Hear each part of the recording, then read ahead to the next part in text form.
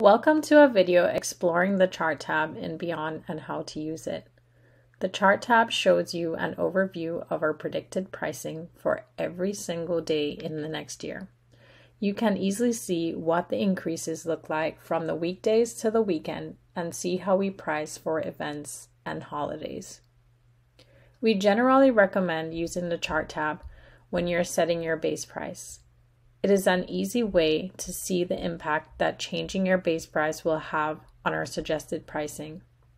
For more information on how to set your base price, check out our video setting the correct base price for your listing. Let's examine each line on the chart tab one by one. The solid blue line, which is represented here, shows our predicted pricing for the next year. The thin dotted purple line, as seen right here, represents your base price. You can see how our pricing goes higher than your base price in periods of high demand and lower in periods of low demand. The pink line, located below the purple and blue lines, represents your minimum price. You can see what impact increasing the minimum price has on our suggested pricing for your listing.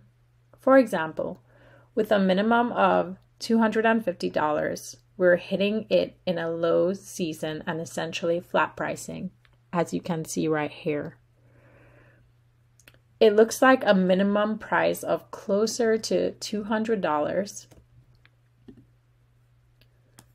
works better. As you can see, in our suggested pricing starts to fluctuate a bit more.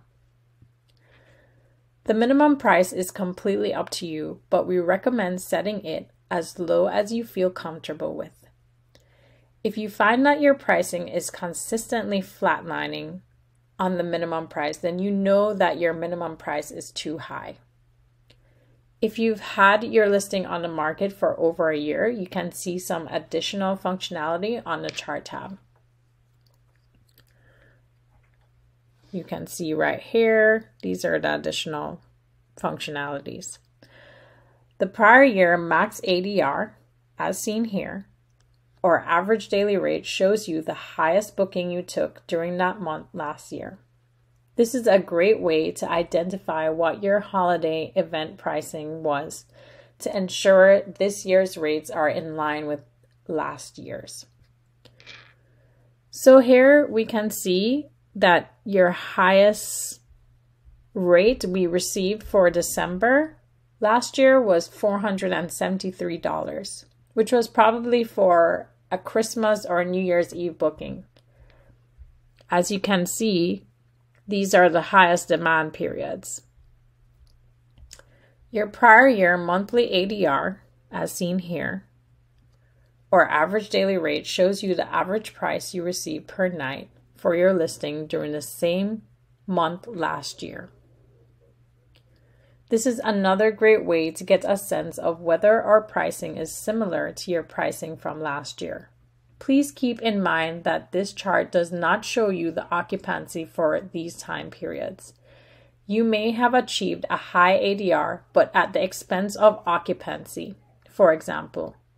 For more information on why this is important, see our video on using the information on the Stats tab. Stats tab is located here.